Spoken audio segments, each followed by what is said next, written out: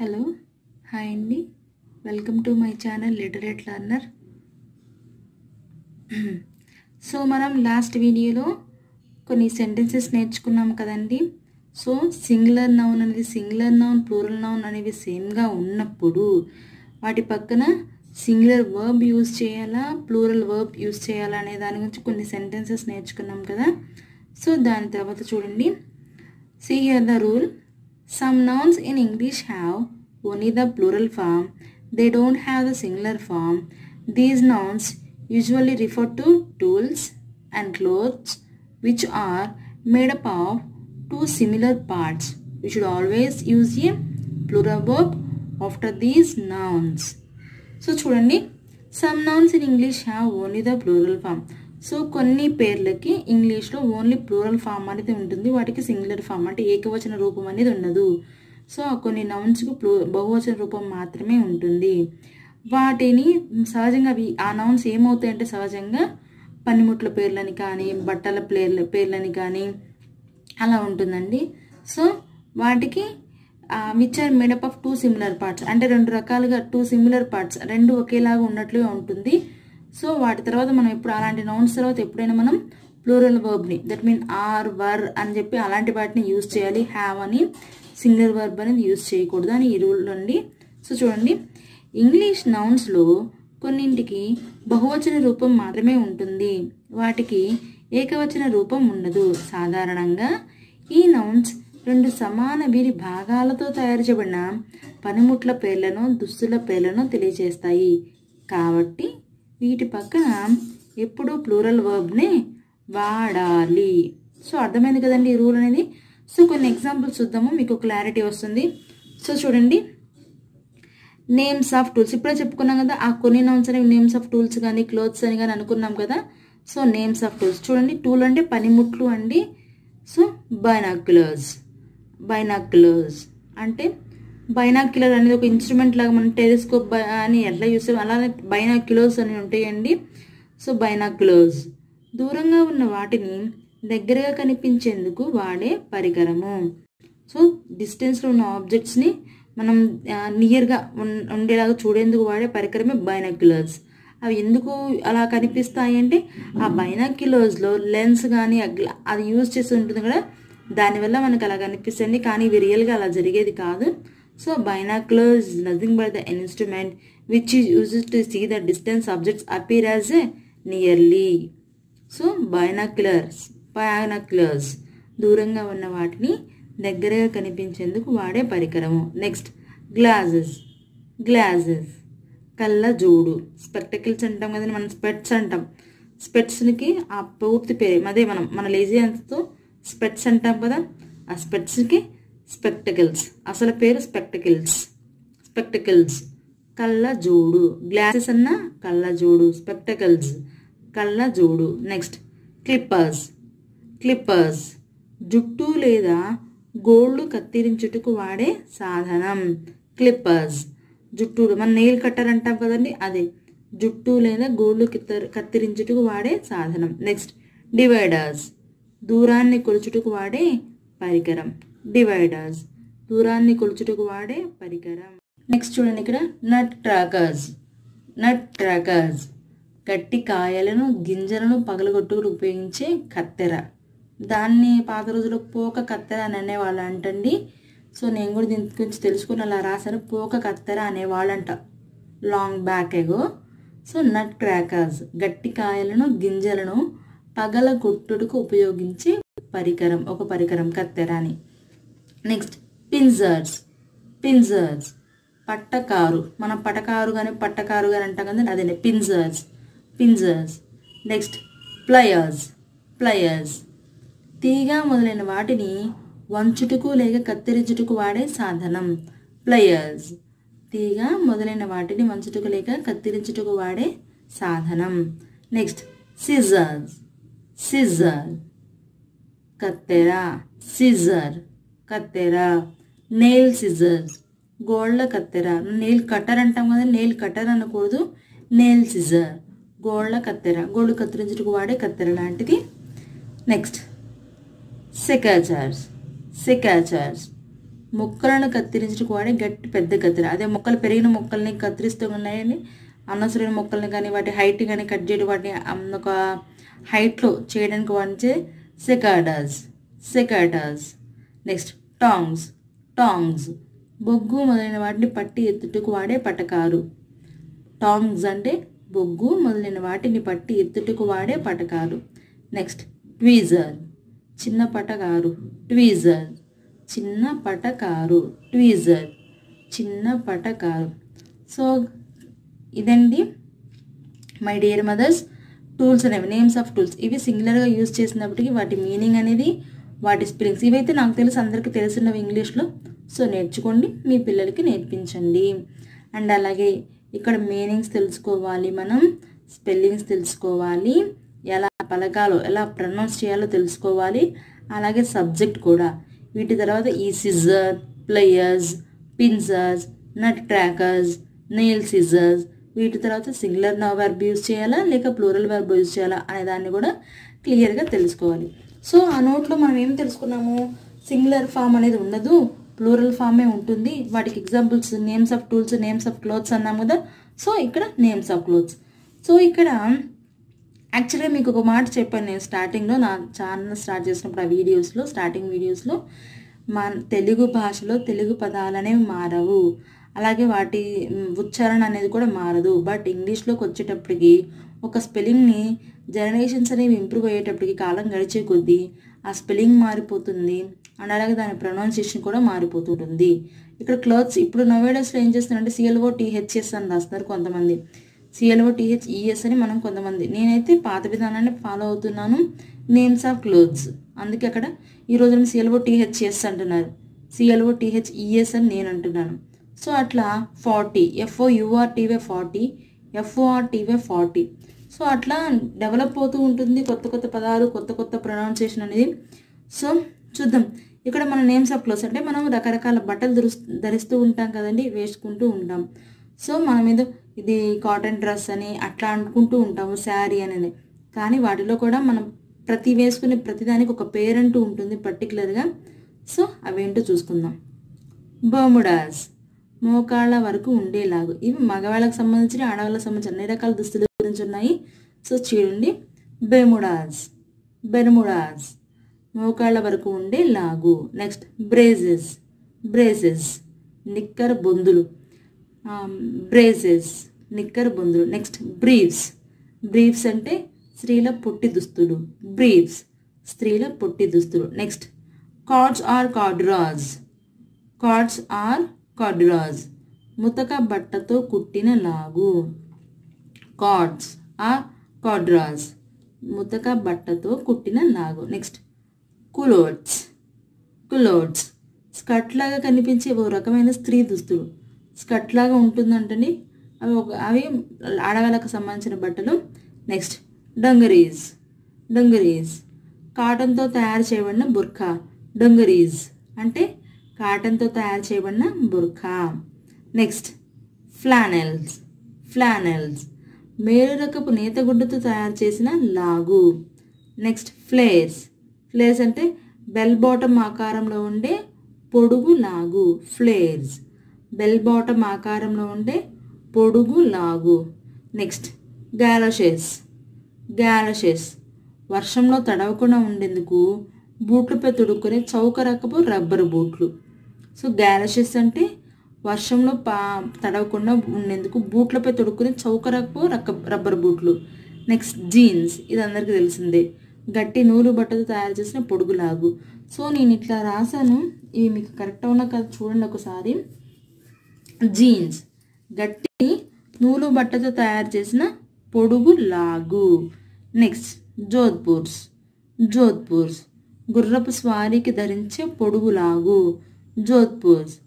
గుర్రపు స్వారీకి ధరించే పొడుగులాగు. Next knickers are shorts night వేర్లో use చేసుకుంటారు కదండి, పొట్టిలాగు are knicker. Knickers are shorts పొట్టిలాగు are knicker. Leggings మోకాల నుండి చీలమండ వరకు ధరించే పొడుగులాగు. మోకాల నుండి చీలమండ వరకు ధరించే పొడుగులాగు. ఓవరాల్స్ దుస్తులపైన వేసుకునే పెద్ద ఉడుపు అంటే ఏం లేదండి, ఓవరాల్స్ అంటే అన్నిటిని కవర్ చేస్తూ ఉన్నట్టుగా అనమాట. ఒకటే అంటే మనం ఆల్రెడీ బట్టల మీద ఒక లాంగ్ కోట్ ఉంటుంది కండి, లైక్ దట్ అండి. సో ఓవరాల్స్ అంటే దుస్తులపైన వేసుకునే పెద్ద ఉడుపు. ఉడుపు ఇది నథింగ్ బట్ బట్ట, క్లాత్ అండి. చూడండి ప్యాంటీస్, స్త్రీల బిగుతు చెడ్డి. అంటే ఇక్కడ నేను అచ్చమైన తెలుగు ఉచ్చారణ రాశాను. మనం ఇన్నర్స్ అంటాం కదండి. ఇన్నర్స్ అంటే 2 రకాల వస్త్రాలు వస్తాయి. సో ప్యాంటీస్, బ్రీఫ్స్ అని. సో అట్లానే ఇక్కడ ప్యాంట్స్, పొడుగులాగు ప్యాంట్ అంటాం. నెక్స్ట్ ప్యాంట్ అనకూడదు, ప్యాంట్స్ అని అనాలి. పైజమాస్, పైజమా, మనం పైజమా అంటాం, yes silent, pyjama, pyjama. Next slacks, బాగా వదులుగా ఉండే పొడుగులాగు, స్లాక్స్, బాగా వదులుగా ఉండే పొడుగులాగు. టైట్స్, సర్కస్ ఆటగాళ్ళు మొదలైన వారు కాళ్ళకు ధరించు బిగుతైన ఉడుపు. టైట్స్ అంటే చాలా ఇంకా బాడీకి ఆనుకుంటే షేప్ అంతా షేప్ అవుట్గా కనిపిస్తుందండి. సో అట్లాంటివి. నెక్స్ట్ ట్రంక్స్, మగవారి ఈత కోసం ధరించే బిగుతుగా ఉండే ఉడుపు, అదే స్విమ్ సూట్ అంటారని, లైక్ దట్ అండి. Next trousers, పొడుగులాగు. ట్రౌజర్స్ అంటే పొడుగులాగు, లైక్ ప్యాంట్ అండి. నెక్స్ట్ చూడండి, సో ఇవి నేమ్స్ ఆఫ్ క్లోత్స్ అండి. సో ఇక్కడ ఎస్ ఉందంటే ఇవి ప్లూరల్ ఫార్మ్స్ అన్నట్టుగానే కదా. సో వీటి తర్వాత మనం ప్లూరల్ వర్బ్ని యూజ్ చేయాలి, సింగులర్ వర్బ్ని యూజ్ చేయకూడదు. నెక్స్ట్ నోట్ ఏంటో చూద్దామా. మనం ధరించే పొడుగులాగును ప్యాంట్ అని, కళ్ళజోడు స్పెక్టకిల్ అని, కత్తెరను సిజర్ అని తినటం తప్పు. ప్యాంట్స్, స్పెక్టకిల్స్, సిజర్స్ అని అనాలి. నీ ప్యాంట్ పొట్టిగా ఉంది అనడానికి యువర్ ప్యాంట్ ఈ షార్ట్ అనకూడదు, యువర్ ప్యాంట్స్ ఆర్ షార్ట్ అనాలి. సో ఇక్కడ మనం ప్యాంట్ అని, స్పెక్టకిల్ అని, సిజర్ అని అనకూడదు అంటండి. సో వాటి ప్లూరల్ ఫామ్లోనే వాటిని ఉచ్చరించాలి. ప్యాంట్స్, స్పెక్టకిల్స్, సిజర్స్ అనాలి. సో యువర్ ప్యాంట్ ఈ షార్ట్ అనకూడదు, యువర్ ప్యాంట్స్. అలాగే ఇక్కడ చూడండి, ప్యాంట్, స్పెక్టకిల్, సిజర్ అని అనకూడదు, అలా పడకూడదండి. సింగులర్గా మనం ప్రొనౌన్స్ చేయకూడదు. ప్యాంట్స్, స్పెక్టకిల్స్, సిజర్స్ అని అనాలి. సో నీ ప్యాంట్ పొట్టిగా ఉంది అనడానికి యువర్ ప్యాంట్ ఈ షార్ట్ అనకూడదు, యువర్ ప్యాంట్స్ ఆర్ షార్ట్ అనాలి. నెక్స్ట్ సెంటెన్స్ చూడండి, ఇవి ఎగ్జాంపుల్స్. ఈ కళ్ళజోడు చాలా ఖరీదైనది అని అనటానికి the spectacles is very expensive అనకూడదు, the spectacles are very expensive అనాలి. The spectacles are very expensive. Next చూడండి, ఈ కత్తెర తెగదు అని అనడానికి this scissor does not cut అనకూడదు, the scissors do not cut. ఈ సిజర్స్ పనిచేయట్లేదు, కట్ చేయడానికి ఉపయోగించలేము అని అనడానికి అనమాట. సో చూసారు కదా, pant, pants, scissor, scissors, spectacles, spectacles. So సింగులర్గా వాటిని ప్రొనౌన్స్ చేయకూడదు, ప్లూరల్గానే వాటిని ప్రొనౌన్స్ చేయాలి. నెక్స్ట్ చూడండి, your pants are short, these spectacles are very expensive, these scissors do not cut అని యూజ్ చేయాలండి. సో నెక్స్ట్ చూడండి, ఒక కత్తెర తెగదు అని అనటానికి దట్ మీన్స్ చూడండి, ఒక కత్తెర అనడానికి పెయిర్ ఆఫ్ సిజర్స్ అనాలి, 2 కత్తెరలు అనడానికి 2 pairs ఆఫ్ సిజర్స్ అనాలి. సో ఇక్కడ మామూలుగా మనం సిజర్ అని యూజ్ చేయకూడదు, సిజర్స్ అని యూజ్ చేయాలి అనుకున్నాం కదా. సో ఆ సిజర్స్కి వచ్చేసరికి 2 scissors, 3 scissors అని అట్లా అనలేం కదా. సో వాటిని బహువచనం ఎలా ప్రొనౌన్స్ చేయాలంటే 2 pairs ఆఫ్ scissors అని అనాలి.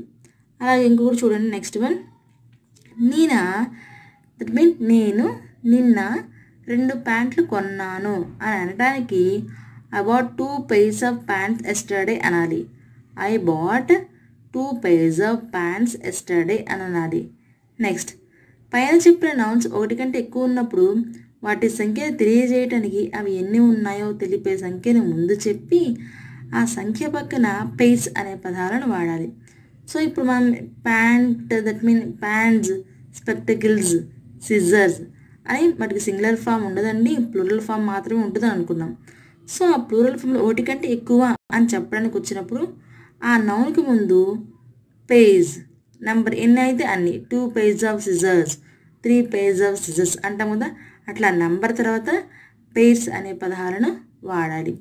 సో ఇదండి ఈ నోట్ చెప్పడానికి. మళ్ళీ రివైజ్ చేస్తున్నా ఒకసారి. Not pant, pants, స్పెక్టకిల్ not, spectacles, not scissor, scissors. So ప్లూరల్గా వాడటానికి మోర్ దాన్ 1 ఉన్నప్పుడు ఎలా ప్రొనౌన్స్ చేయాలంటే pairs, 2 pairs of scissor, 2 pairs of spectacles. So అలా ప్రొనౌన్స్ చేయాలండి. అలాగే ఏ పెయిర్ ఆఫ్ బైనాక్యులర్స్, ఒక binocular. 2 pairs of binoculars, 2 బైనాక్యులర్లు. So plural ఫామ్లో ఉన్న నౌన్ని దట్ మీన్ దానికి అగైన్ దాన్ని రెండు ఒకటిగానే అంతకంటే దట్ మీన్ రెండుగానే అంతకంటే ఎక్కువ ఉన్నప్పుడు వాటిని ప్లూరల్ ఫామ్లో అగైన్ ప్లూరల్ ఫామ్ మళ్ళీ ప్లూరల్ ఫామ్ అంటే దాన్ని ఎలా మనం పలకాలి, ఎలా యూజ్ చేయాలి. Pair of binoculars, 2 pairs of binoculars, 3 pairs of binoculars. A pair of scissors, ఒక కత్తెర. 2 pairs of scissors, 2 కత్తెరలు. A pair of పైజమాస్, ఒక pyjama. 2 pairs of పైజమాస్, 2 పైజామాలు. Next a pair of pants, ఒక pant. 2 pairs of pants, 2 pairs of pants, 2 ప్యాంట్లు. So ప్లూరల్గా రెండుగా అంతకంటే ఎక్కువగా ఉన్నప్పుడు మనం ఇలా వాడాలంటే 2 pairs of spectacles, 2 pairs of pants అట్లా యూజ్ చేయాలి. సో నెక్స్ట్ రూల్ ఏంటో చూద్దామా. Some nouns in English end in yes look like A plural but they are in fact singular. So కొన్ని నౌన్స్కి వర్డ్ చివరిలో ఎస్ అని వచ్చినప్పుడు మనం వాటిని ప్లూరల్ అని అనుకుంటాం కదా, బట్ కానీ అవి singular నౌన్సే. These nouns usually refer to the names of subjects of study, diseases, games or activities. We should always use a singular verb after them. So మనం ఎస్ వచ్చింది కదా అది ప్లూరల్ అని వాటి పక్కన ప్లూరల్ నౌన్ అనేది యూజ్ చేయకూడదు, singular verb అనేది యూజ్ చేయాలి. సింగులర్ నౌన్ కాదండి, సింగులర్ వర్బ్ అనేది యూజ్ చేయాలి. సో కామన్గా ఇవి ఏ కేటగిరీస్లో వస్తాయంటే సబ్జెక్ట్స్, ఎకనామిక్స్ అంటే సో అర్థశాస్త్రం అని. సో ఎస్ వచ్చింది కదా దాని తర్వాత ఎకనామిక్స్ ఆర్ అనకూడదు, ఎకనామిక్ ఈజీ అని అనాలి అట్లా. సో దానికి తెలుగులో చూడండి, ఎస్తో అంతమయ్యే కొన్ని ఇంగ్లీష్ నౌన్స్ ప్లూరల్ నౌన్స్గా కనిపిస్తాయి కానీ నిజానికి అవి సింగులర్ నౌన్సే. ఈ నౌన్స్ సాధారణంగా శాస్త్రాల పేర్లను దట్ మీన్ సబ్జెక్ట్స్ పేర్లను కానీ రోగాల పేర్లను, ఆటల పేర్లను, కార్యకలాపాలు అంటే చేసే యాక్టివిటీ అండి వాటి పేర్లను తెలియజేస్తాయి. వీటి పక్కన మనం ఎప్పుడు సింగులర్ వర్బ్ని యూజ్ చేయాలి. సో ఎస్ వచ్చింది కదా ఇది ప్లూరల్ నౌన్, ప్లూరల్ నౌన్ అని ప్లూరల్ వర్బ్ యూజ్ చేయకూడదు, అది నిజానికి సింగులర్ నౌనే. సో సింగులర్ వర్బ్ని మాత్రమే యూజ్ చేయాలి. సో నెక్స్ట్ చూడండి ఇక్కడ names of subjects of study అంటే సబ్జెక్ట్స్ పేర్లు అండి. చూడండి ఎకనామిక్స్ అర్థశాస్త్రం, మ్యాథమెటిక్స్ గణిత శాస్త్రం, ఫిజిక్స్ భౌతిక శాస్త్రం. ఫిజికల్ సైన్స్లో ఫిజిక్స్ కెమిస్ట్రీ రెండు ఉంటాయి కదా. సో ఫిజిక్స్ భౌతిక శాస్త్రం, కెమిస్ట్రీ రసాయన శాస్త్రం, పాలిటిక్స్ రాజనీతి శాస్త్రం, లింగ్విస్టిక్స్ అంటే ఎక్కువ భాషలు తెలిసిన వాళ్ళని లింగ్విస్టిక్ అంటారండి. సో అది భాషా శాస్త్రం. ఫోనెటిక్స్ ఉచ్చారణ శాస్త్రం, జెనెటిక్స్ జన్యు శాస్త్రం, స్టాటిస్టిక్స్ సంఖ్యాశాస్త్రం. సో ఇలా అన్నిటికీ ప్రతి వర్డ్ చూడండి ఎస్ అని వచ్చింది. సో ఎస్ వచ్చినంత మాత్రం అది ప్లూరల్ నౌన్ కాదండి, సింగులర్ నౌనే. సో సెంటెన్సెస్లో ఈ పదాలు వచ్చినప్పుడు వాటి పక్కన సింగులర్ వర్బ్ని యూజ్ చేయాలి. సో ప్లూరల్ వర్బ్ ఆర్ అనే వాటికి అక్కడ ఈజ్, వజ్ అని ఇలాంటి వాటిని యూజ్ చేయాలి అని అర్థం అండి. సో నెక్స్ట్ చూడండి నేమ్స్ ఆఫ్ డిసీజెస్. ఎయిడ్స్ వ్యాధి, డయాబెటీస్ మధుమేహ వ్యాధి, మీజిల్స్ తట్టు వ్యాధి, మమ్స్ గవద బిళ్ళలు, ర్యాబీస్ పిచ్చి కుక్క కాటు వలన కలిగే రోగము, రికెట్స్ పిల్లలకు వచ్చే ఎముకల వ్యాధి. ఈ రికెట్స్ అనేవి డి విటమిన్ లోపం వల్ల వస్తుందండి. సో పిల్లల్లో వచ్చే ఎముకల వ్యాధి, షింగిల్స్ నడుం చుట్టూ వచ్చే పొక్కుల వ్యాధి. సో ఇలా వీటి వర్డ్స్ చివరిలో కూడా ఎస్ వచ్చింది కదా అని వీటిని ప్లూరల్ నౌన్ అనుకోకూడదు, సింగులర్ నౌనే. సో వీటి తర్వాత కూడా సింగులర్ వర్బ్నే యూజ్ చేయాలి. అలాగే ఇంకొన్ని సింగులర్ నౌన్స్ చూద్దామా. నేమ్స్ ఆఫ్ గేమ్స్ కేటగిరీలో చూడండి బిలియర్డ్స్ ఒక విధమైన దంతపు గుండ్ల ఆట. అంటే బాటిల్స్ లాగా నించొని ఉంటే వాటిని బాల్తో మనం స్ట్రైక్అవుట్ చేస్తే అవి పడతాయండి. సో అదే బిలియర్డ్స్ అంటే. నెక్స్ట్ బౌల్స్ బంతి ఆట, కార్డ్స్ పేకాట, డాట్స్ ఇంటి లోపల ఆడే ఒక ఆట అండి, అదొక ఆట పేరు. డ్రాట్స్ ప్రొనౌన్సియేషన్ ఒకేలాగా ఉన్నా కానీ స్పెల్లింగ్ వేరు, వాటి అర్థము కూడా వేరేనండి. 24 పాచికలతో చదరంగపు బల్లపై ఆడు ఆట. 24 పాచికలతో చదరంగపు బల్లపై ఆడు ఆట. నెక్స్ట్ స్కిటిల్స్ వేగంగా బంతితో చిన్న కొయ్యదమ్మను పడగొడుతూ ఆడే ఆట స్కిటిల్స్. టెన్నిస్ టిడ్లీ వింగ్స్ ఒక సమతలం మీద ఉంచిన చిన్న ప్లాస్టిక్ బిళ్ళను, దట్ మీన్ ప్లాస్టిక్ బిళ్ళలను పెద్ద బిళ్ళలతో అంచుల దగ్గర నొక్కి చిన్న చిన్న కప్పులతో పడినట్లు చేసే ఆట. సో టిడ్లీ వింగ్స్ అంటే ఇవండి. ఇక్కడ కూడా చూడండి, ప్రతి వర్డ్ చివర ఎస్ వచ్చింది. సో ఇది ఎస్ వచ్చినంత మాత్రాన ప్లూరల్ నౌన్ ఏం కాదు, సింగులర్ నౌనే. సో వీటి తర్వాత కూడా సింగులర్ వర్బ్ని యూజ్ చెయ్యాలి. సో ఇంకొక కేటగిరీ చూద్దాం. అలానే అదే రూల్కి సంబంధించిన ఇంకొక కేటగిరీ నేమ్స్ ఆఫ్ యాక్టివిటీస్. అంటే మనం చేసే కార్యకలాపాలు అనుకున్నాం కదా, అదే అక్కడ ఏరోబిక్స్. ఆక్సిజన్ తీసుకోవడానికి ఒక రకమైన శారీరక వ్యాయామం ఎక్కువగా తీసుకోవడానికి. అంటే ఏరోబిక్స్ అంటే ఆక్సిజన్, దట్ మీన్ ఫ్రీగా తీసుకోవడానికి ఎలాంటి ఇబ్బంది లేకుండా చేసే, ఇది కూడా ఒక టైప్ ఆఫ్ ఎక్సర్సైజ్ అనుకోవచ్చు ఫిట్నెస్ కోసం. నెక్స్ట్ అథ్లెటిక్స్ అంటే సాము అంటారు. వాటిలో అథ్లెటిక్ గేమ్స్ అంటారు, ఒలింపిక్ గేమ్స్ లాగే అథ్లెటిక్ గేమ్స్ అంటారు. వీటిని ఆడే వాళ్ళని అథ్లెట్స్ అంటారు, అథ్లెటిక్స్. సో యాక్రోబాటిక్స్ యాక్రోబాటిక్స్ సర్కస్ విన్యాసాలు. సర్కస్ చేసే వాళ్ళు వస్తుంటారు కానీ విలేజెస్లో అయితే పర్టికులర్ డేస్లో, సమ్మర్ డేస్లో ఎక్కువగా వస్తుంటారు. యాక్రోబాటిక్స్ సర్కస్ విన్యాసాలు. సో ఇలా నేమ్స్ ఆఫ్ సబ్జెక్ట్స్ అని, ఆఫ్ స్టడీ అని, నేమ్స్ ఆఫ్ యాక్టివిటీస్ అని, నేమ్స్ ఆఫ్ గేమ్స్ అని, నేమ్స్ ఆఫ్ డిసీజెస్ అని, ఇలా ప్రతి ఒక్క కేటగిరీలో నౌన్ తర్వాత ఎస్ వచ్చినప్పుడు వాటిని ప్లూరల్ నౌన్ కింద తీసుకొని ప్లూరల్ వర్బ్ యూజ్ చేయకూడదు. అవి ఎస్ వచ్చినంత మాత్రాన ప్లూరల్ ఫామ్ అవ్వదు, సింగులర్ నౌన్ అవుతుంది. కాబట్టి దాని తర్వాత సింగులర్ వర్బ్ని యూజ్ చేయాలి. పై నౌన్స్ తర్వాత సింగులర్ వర్బ్ను మాత్రమే వాడాలి.